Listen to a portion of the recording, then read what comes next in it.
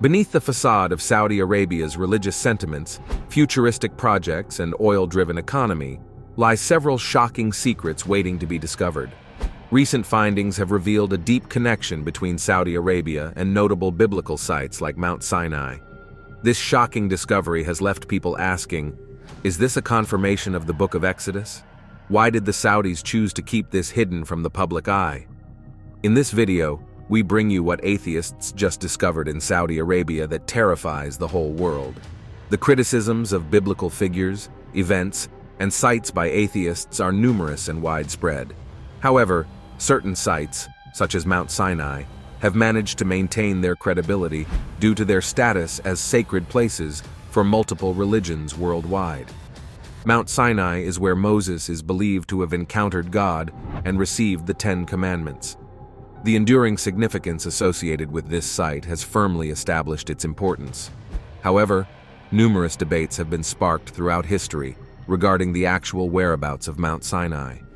In an effort to unveil its location, researchers have unearthed several well-guarded secrets of Saudi Arabia. But before we unravel the mysterious connection between the site of the burning bush and present-day Saudi Arabia, let's start by introducing you to Mount Sinai. Mount Sinai has a rich history and symbolism, making it significant in religious traditions such as Judaism, Christianity, and Islam. According to biblical and Quranic narratives, it is believed to be where God revealed his laws and commandments to Moses and the Israelites. God called Moses to the mountaintop and gave him the Ten Commandments, which serve as the moral and religious foundation of Judaism and Christianity. Similarly, in the Quran, God spoke to Moses on Mount Sinai and presented him with the tablets of the Torah, an essential part of Islamic scripture. The Torah is known as the Pentateuch, or the 5 books of Moses. The word Torah comes from the Hebrew word meaning instruction or guidance. The Torah is considered the foundational text and serves as a guide for Islamic religious and ethical practices. Muslims believe that the Torah, like other divine scriptures, was originally a message of guidance from Allah to the people of that time. Mount Sinai represents God's grace, mercy, holiness, and justice for Christians. They perceive the giving of the law to Moses as not only a guide for the people, but also a revelation of their need for a Savior. Jesus Christ fulfills the law through his sinless life and sacrificial death. Christians learn from Jesus' teachings, such as the Sermon on the Mount, which emphasize living according to the Spirit rather than just the letter of the law. Mount Sinai, for Christians, foreshadows the heavenly Mount Zion, where God dwells with his people in glory. Jews consider Mount Sinai the most sacred place on earth, where they encountered God uniquely. They believe that God chose them as his special people and bestowed upon them the gift and responsibility of the Torah. The covenant between God and the Israelites at Mount Sinai solidified their identity and destiny as God's faithful servants. In Islamic tradition, Mount Sinai is recognized as one of the locations where God imparted his wisdom and will to humanity through various prophets, including Moses.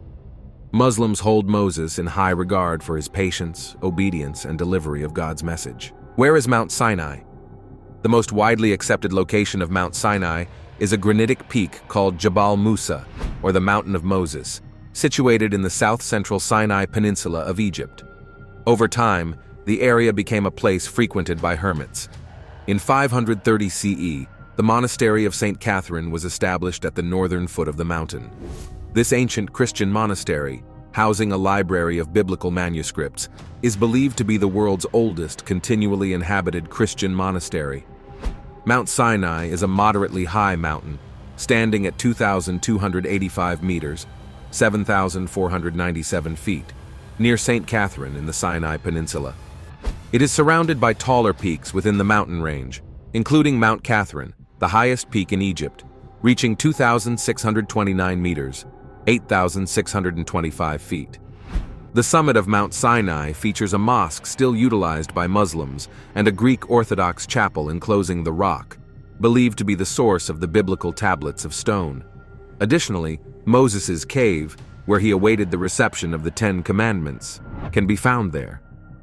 Despite the widely accepted location in Egypt, certain sites in Saudi Arabia have been proposed as alternative locations for Mount Sinai. One such proposition was made by Charles Becker, an English traveler, geographer, and biblical critic, in 1873. He initially suggested Mount Sinai to be a volcano based on biblical descriptions. Although his volcanic theory was later withdrawn after visiting a non-volcanic mount, Becker still advocated for its identification as Mount Sinai due to its geographical position and historical associations. In 1873, Charles Becker, an English traveler, geographer, and biblical critic, put forth a controversial proposal regarding the location of Mount Sinai. In his pamphlet titled Mount Sinai, a Volcano, he argued that the biblical descriptions of theophany and Mount Sinai indicated that the mountain was a volcano. Becker further suggested that the mountain should be along Moses' route when returning to Egypt from Midian in northwest Arabia. In 1874, Becker visited the location he had proposed as Mount Sinai, but discovered that it was not volcanic. As a result, he retracted his volcanic theory. However, he still maintained that the place he identified, known as Jabal al-Nurai Mountain near Mecca, which holds significance for Muslims as the site where Muhammad received his first revelation, could be considered Mount Sinai. Becker also believed that this mountain was the original location of the Kaaba, the ancient sanctuary predating Islam. Despite Becker's advocacy, his suggestion of Mount Sinai in Saudi Arabia did not gain widespread acceptance among other scholars and explorers. The controversy surrounding his proposed location continued to be debated, and differing opinions within academic circles. Alois Musil and H. St. John Philby were other explorers and scholars who suggested Mount Sinai's likely location in Saudi Arabia during the 20th century. They identified Mount Sinai with Jabal al-Manifeh, a mountain near Wadi el-Horeb, about 20 kilometers north of Juna. Musil argued that Mount Sinai was situated on the eastern side of the Gulf of Aqaba, in the territory of Midian where Moses had lived before returning to Egypt. In 1910, Musil visited Jabal al-Manifeh and found it a suitable candidate for Mount Sinai based on its geographical position, historical associations, and local traditions. St. John Philby, a British explorer, diplomat, and spy, extensively traveled in Arabia. He became a close friend of Ibn Saud, the founder of Saudi Arabia. In his book, The Heart of Arabia and Arabian Highland, published in 1952, Philby confirmed Musil's identification of Jabal al-Manifeh as Mount Sinai. He noted that the mountain had a mosque on its summit and was revered by local Bedouins as a holy place. Philby concluded that Jabal al-Manifeh was the most convincing location compared to other possibilities in Egypt and Jordan. Furthermore, in 1971, another scholar named Jean Koenig from France put forth a different hypothesis regarding the likely whereabouts of Mount Sinai. Koenig contended that the descriptions of Mount Sinai in the Bible aligned with the characteristics of a volcanic peak known as Jabal al-Lawz, situated near Al-Bad in Saudi Arabia, approximately 100 kilometers east of the Gulf of Aqaba. Koenig's proposition was based on various factors, including the distance and direction from Egypt, the presence of water sources and vegetation, the suitability for camping and grazing, and the geological and topographical attributes of the mountain. In his analysis, Koenig found that certain aspects of the proposed locations in Egypt, Jordan, and Israel fell short. He asserted that his suggested location was the sole mountain that fulfilled all the requirements outlined in the biblical narrative. Koenig's earlier explorers and scholars who proposed similar ideas influenced the suggestion of Mount Sinai in Saudi Arabia. However, Koenig was the first to identify Hala el-Bedra as Mount Sinai, providing more detailed arguments and evidence for his hypothesis. Emanuele Annati, an Italian archaeologist, conducted extensive research and fieldwork to locate Mount Sinai. He devoted a significant portion of his career to investigating the southern part of the Sinai Peninsula as a potential site for Mount Sinai. Annati based his hypothesis on a multidisciplinary approach incorporating archaeological, geological, and anthropological evidence. He conducted numerous surveys and excavations in the Sinai Peninsula, particularly surrounding Jebel Musa, Mountain of Moses, and St. Catherine's Monastery. One of Annati's key arguments stated that the landscape of the southern Sinai Peninsula closely matched the biblical descriptions of Mount Sinai. He pointed out the presence of rugged mountains, rocky terrain, and natural formations aligned with the biblical account of the Israelites' journey through the wilderness. Anati also studied the rock art and inscriptions found in the region, suggesting that they could be connected to the biblical narrative and the Israelites' presence during their time at Mount Sinai. He interpreted these rock engravings as representations of sacred events and rituals associated with the biblical accounts. Furthermore, Anati emphasized the historical and cultural significance of the southern Sinai Peninsula, highlighting the presence of ancient trade routes and pilgrimage trails that could have facilitated the Israelites' journey to and from Mount Sinai. One of the most renowned theories was from the controversial Ron Wyatt. Ron Wyatt, an American nurse anesthetist in a hospital in Madison and amateur archaeologist, suggested Mount Sinai's likely location in Saudi Arabia. He claimed to have discovered the site of Jabal al-Lawz, a mountain near al-Bad, based on his interpretation of the biblical narrative and his observations of various features and artifacts. Wyatt also claimed to have found other biblical sites and relics, including Noah's Ark, Sodom and Gomorrah, the Ark of the Covenant, and the blood of Jesus. Wyatt's suggestion of Jabal al-Lawz as Mount Sinai was based on several arguments. He considered the distance and direction from Egypt, suggesting that the Israelites crossed the Red Sea or the Gulf of Aqaba, supported by ancient sources such as Josephus and Eusebius. Wyatt calculated that Jabal al-Lawz was within an 11-day journey from Kadesh Bar, where the Israelites camped before and after their stay at Mount Sinai. He also pointed to the presence of water sources and vegetation, claiming to have found a large split rock near Jabal al-Lawz that could be the rock Moses struck to produce water for the thirsty Israelites. Wyatt mentioned almond trees near the mountain, which he believed could be related to Aaron's rod that budded. Wyatt also emphasized the suitability of Jabal al-Lawz for camping and grazing. He claimed to have found a large plain at the foot of Jabal al-Lawz that could accommodate millions of people and their flocks. He mentioned stone enclosures and pillars that he believed to be the remains of the Israelite camp and altars. Wyatt referred to the geological and topographical features, stating that he found evidence of fire and smoke on the top of Jabal al-Lawz, which could correspond to the divine manifestations on Mount Sinai. He also claimed to have discovered a cave on the mountain that could be where Moses met with God. However, Wyatt's suggestion of Mount Sinai in Saudi Arabia was controversial for several reasons. He lacked formal training or credentials in archaeology, and his methods were considered unscientific and unsystematic. He did not conduct legal or licensed excavations, or publish peer-reviewed reports or papers on his findings. Wyatt faced criticism and opposition from both secular and religious authorities, and he was arrested and jailed multiple times by the Saudi Arabian government for trespassing and smuggling artifacts. His claims caused confusion and division among his followers and supporters, leading to the fragmentation of the Wyatt Archaeological Research Organization after his death. Joe Zias, curator of anthropology archaeology with the Israel Antiquities Authority, said about Ron Wyatt, "Mr. Ron Wyatt is neither an archaeologist, nor has he ever carried out a legally licensed excavation in Israel or Jerusalem. To excavate, one must have at least a BA in archaeology, which he does not possess despite his claims to the contrary. We know his claims, which border on the absurd as they have no scientific basis, nor have they ever been published in a professional journal.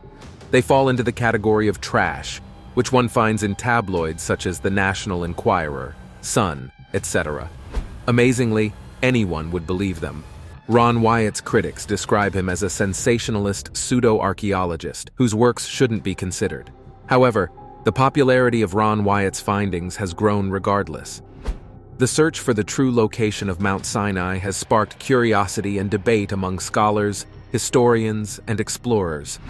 Some biblical experts have put forth the intriguing suggestion that Mount Sinai might be located in Saudi Arabia. One prominent argument revolves around the teachings of the Apostle Paul to the Galatian Christians. In Galatians chapter 4, verse 25, it is believed by some that Paul indicated Mount Sinai's location in Saudi Arabia, specifically in the region of Midian.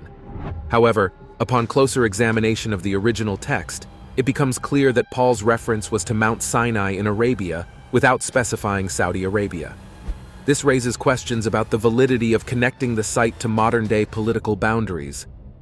To understand the broader context, we must delve into the historical and scientific evidence that sheds light on the fascinating past of Saudi Arabia.